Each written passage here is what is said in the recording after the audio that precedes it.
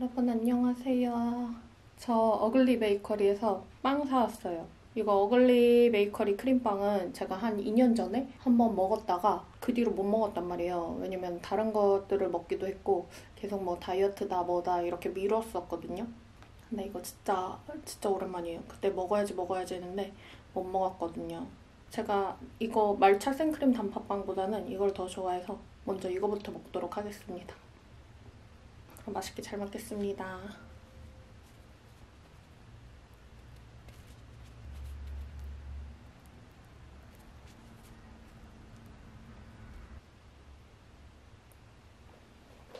딱 반으로 쪼개려고 했는데 이거 너무 조그맣게 쪼갰다.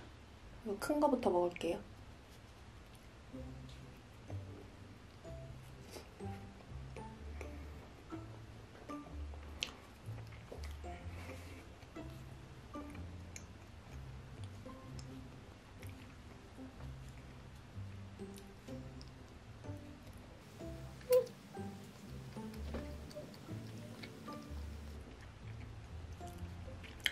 크림의 얼그레이 향이 엄청나요. 그리고 밑에도 보면은 초콜릿이 있어가지고 진짜 맛있어요. 달달하고 향도 엄청나고 크림도 진짜 많고.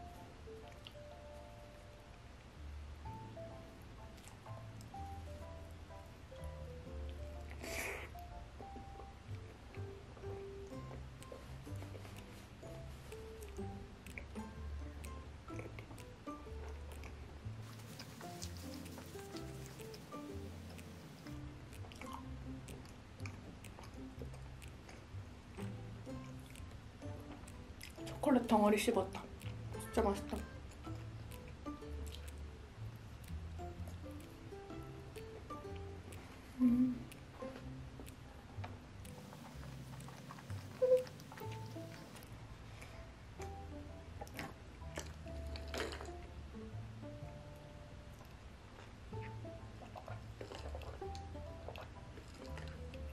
진짜 맛있어요. 뭐지? 이거 다 못 먹을 것 같았는데 다 먹을 수 있을 것 같은데? 진짜 맛있네. 이거는 궁극의 말차 생크림 단팥빵.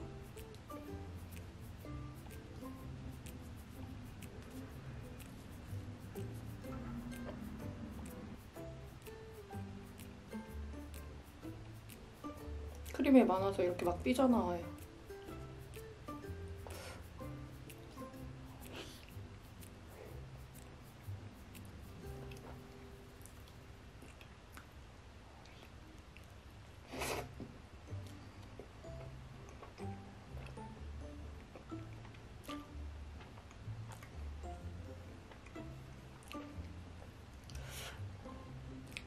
진짜 맛있다.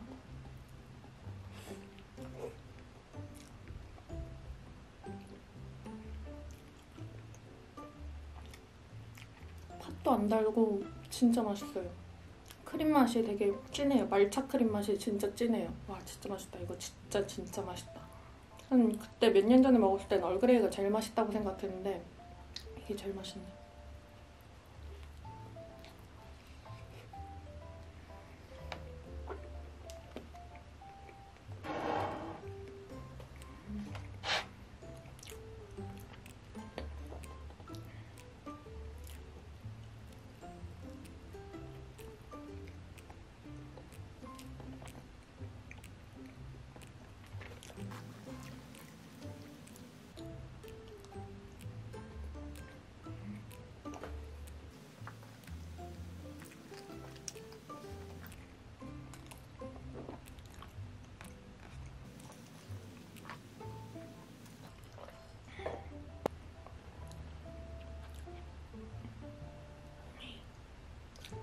이거는 궁극의 초코 맘모스빵.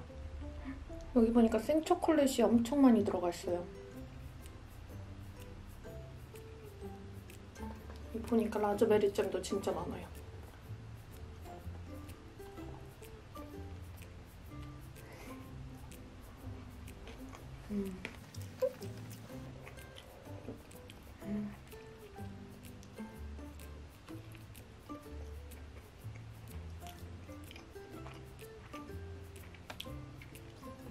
이게 초코 맛이 엄청 진해요. 진짜로. 완전 그냥 생초콜릿 먹는 느낌?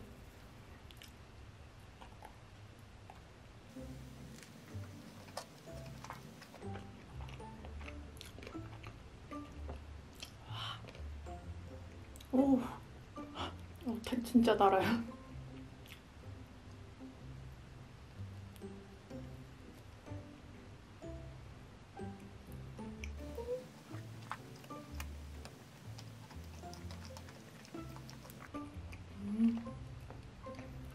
근데 진짜 맛있다.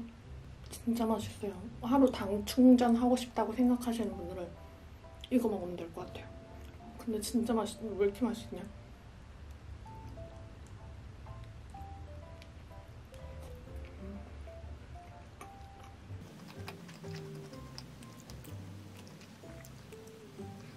잠깐만.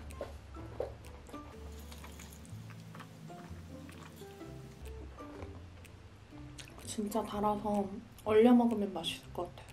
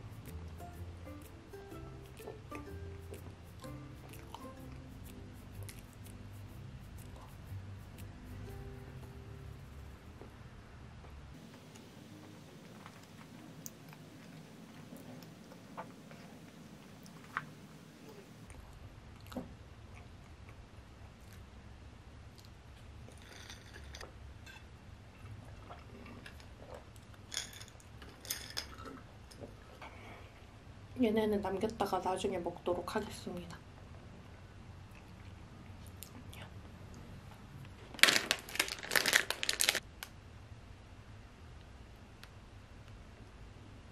여러분, 저 응급실떡볶이랑 BHC의 골드킹콤보 이렇게 시켰어요. 엄청 많다, 치즈가.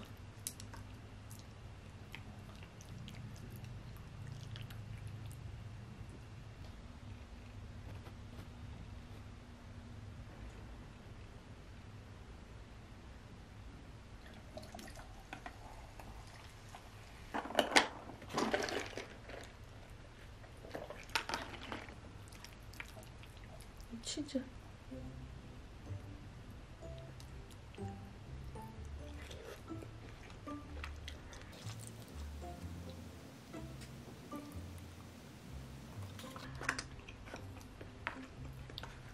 대박.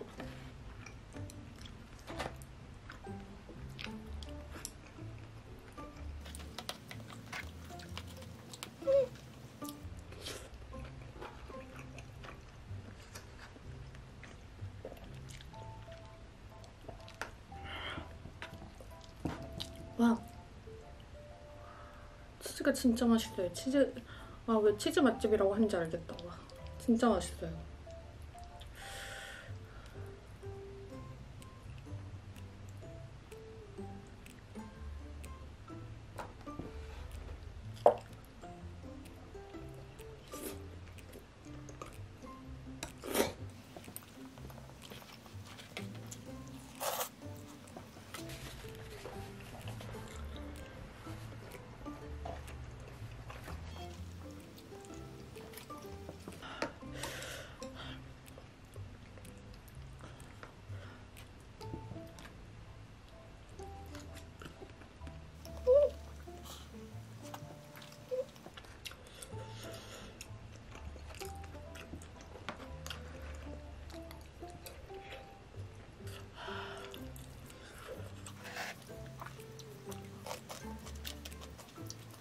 와, 저는 엽떡보다 이게 더 맛있는 것 같아요.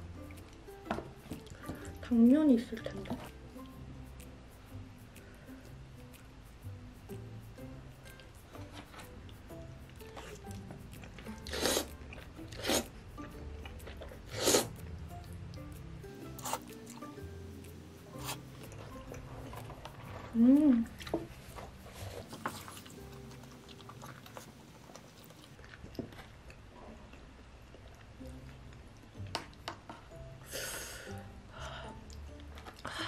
진짜 맛있어요. 이건 수제비.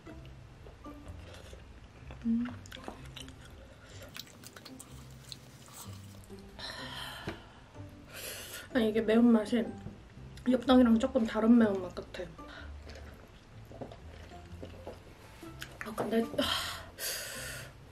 별로 안 맵다고 해가지고 중상맛으로 시켰는데 진짜 너무 맵네.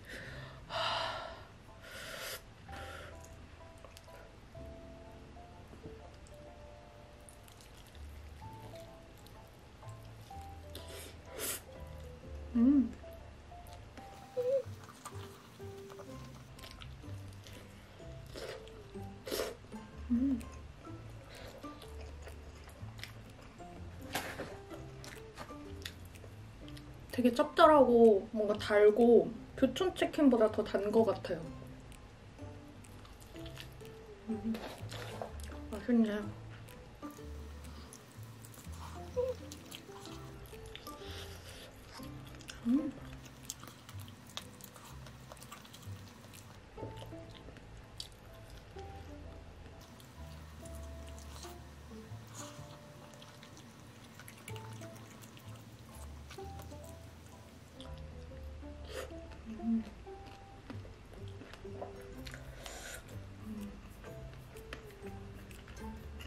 맛있어요.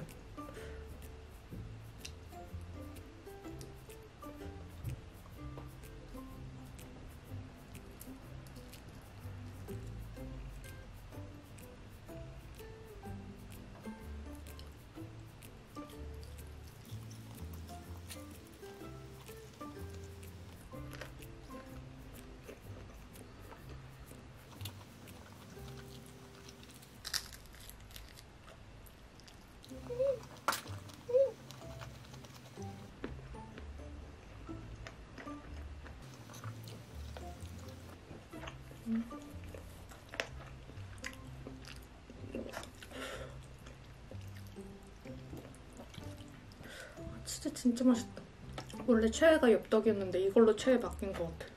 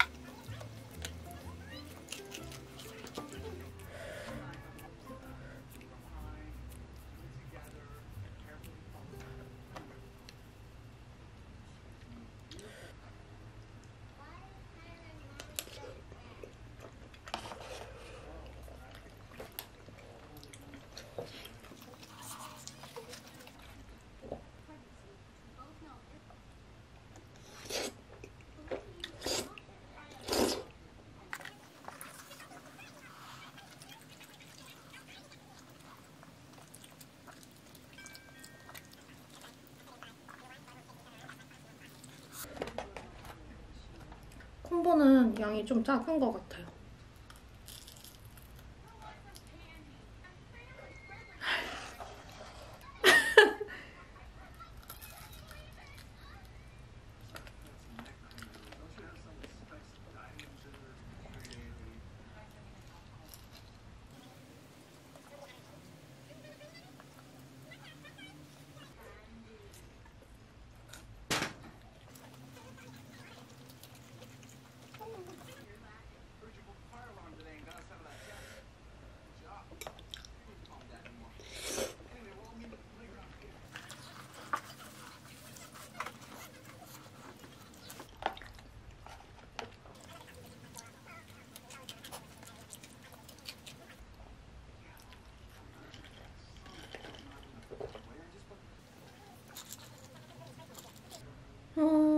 이게 거의 새 거네요, 새 거. 그래도 치킨은 4조각이나 먹었어요. 4조각 먹고 얘도 배불러서 지금 남기잖아요. 이거 나중에 생각나요. 배고플 때나 아니면 다이어트 할 때. 그때 생각나서 아 내가 그때 왜 이걸 왜 남겼을까? 이런 생각을 하게 됐는데 일단은 배부른 것도 배부른데 이거 너무 매워요. 이거는 그냥 이대로 남겨두고 얘는 한번 냄비에 데피면은 또 먹을 수 있기 때문에 냄비에 옮기도록 하겠습니다. 그렇습니다. 안녕.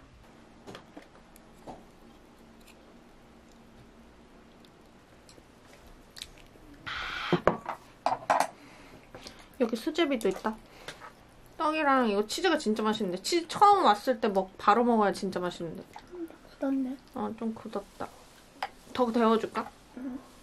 오, 이거 진짜 맛있어. 만두도 있어, 물만두. 뭐지? 나 열심히 엄마랑 일찍 대화해 가끔. 진짜 진짜 웃겨. 오늘 뭐야? 근데 떡볶이잖아. 두 번째 먹는 게 더 맛있다. 별로 매운 냄새는 안 나는데?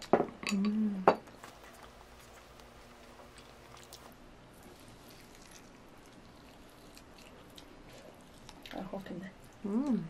맵다, 이거. 이거 맛있지?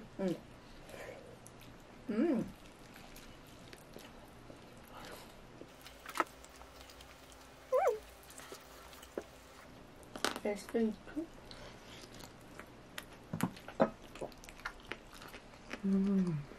맞다.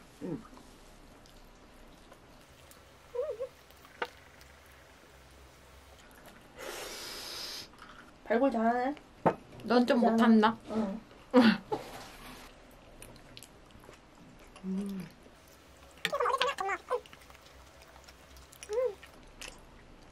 이거보다 더 남았어? 응, 저기 한 통 더 있어. 내가 많이 남겼어.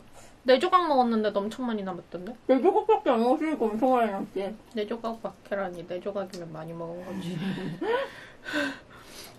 그거랑 마요네즈랑 밥이랑 김이랑 계란이랑 해서 먹으면 돼. 그게 양념이 딱 치밥할 밥이. 맛있냐? 맛있는데? 맛있는데? 잘 먹는다.